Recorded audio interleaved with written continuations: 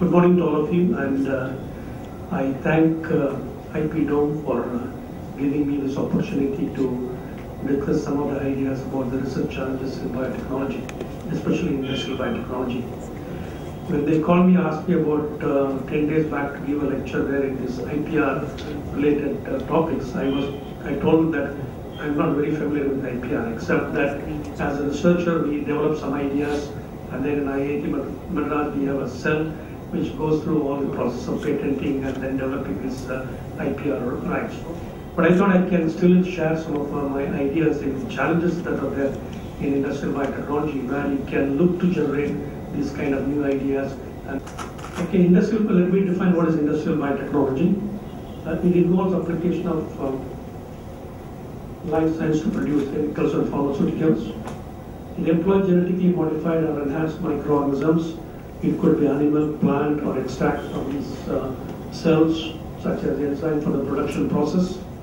It makes products in sectors such as very diverse sectors like chemistry, pharmaceuticals, food, feed, paper, pulp, textile, and so on and so forth. But also, important thing is it uses a biological feedstock, right, as a raw material for its production. But of course, industrial feedstocks which we use in biotechnology mainly consist of sugar crops, right, maybe sugar cane, juice or sugar, or later on, let's say, conversion of starch into glucose and using glucose as a source of raw material for many of these products. Or it could be oils like soybean oil or palm oil, or many of our agricultural industries like straw or bagasse or switchgrass, which are grown specifically for deriving this biomass and later on converting this biomass into useful chemicals. But of course, the biotechnology process uses fermentation technology.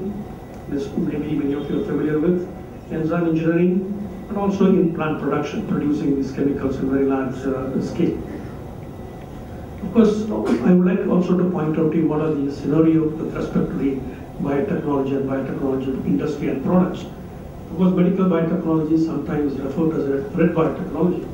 Is worth about $25 billion and is well developed. But you can find that now the medical biotechnology field is slowing down in terms of inventions, because it's very difficult to find new products, and also finding new products and then putting them into the market after so many trials is becoming an expensive proposition. Of course, the first way of biotechnology application was in the medical biotechnology, otherwise called as the red biotechnology. Later on, scientists and technologists used the biotechnology in the area of agriculture. Of course, agricultural biotechnology, sometimes referred as a green biotechnology, is established and thriving in many of the countries like Argentina, Canada, India, and USA. But what is happening now in the last few years is the application of biotechnology switching to industrial biotechnology. And sometimes it's referred to as a white biotechnology because of the chemicals and pharmaceuticals that it produced, or in white and one. But what I feel is that it will, in the next few years, will outperform the medical biotechnology and agricultural biotechnology. So most of the research now is concentrated towards industrial biotechnology, where we use the agriculture or renewable raw material to produce, let us say, energy or some of the useful chemicals or pharmaceuticals or biopolymers and so on. But this is data taken from McKinsey, and it's published in 2006. You can see that there is a tremendous opportunity in the area of biofuels, right, the market potential. This is in 2005. This is a projected one 2010. Of course, 2010 is already over, but I'm not sure whether these targets have been achieved or not. But you can see that the worth of biofuels is about 20 billion euros. But they project that the market potential for the biofuels in the year 2010 or maybe in 2015, around that time, it could be doubled. The potential could be as high as about 50 billion euros. But the next comes the plant extract, medicinal products which you can extract from plants. Then pharmaceutical ingredients are also expected to double, and so on and so forth, like biochemicals, food and feed ingredients, oleochemicals, enzymes, and other products. But you can see that the major turnover that is expected in the industrial biotechnology is going to be in the area of biofuels, and then maybe especially in the bulk chemicals which can be manufactured. Another thing that I would like to point out is that Of course, many of these chemicals can be produced by the chemical process, like chemical route.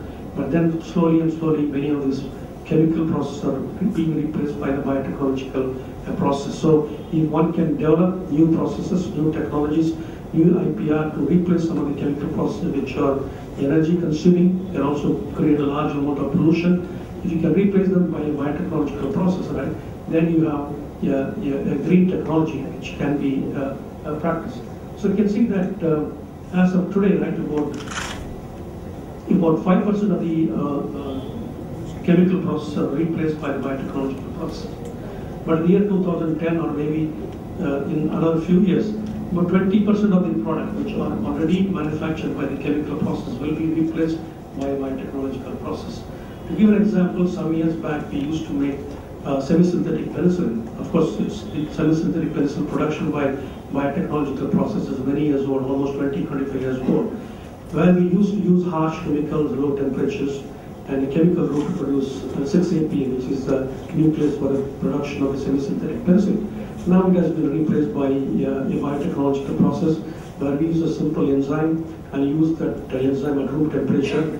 We don't have any harsh chemicals which are used. So you can see that it's more environmentally friendly.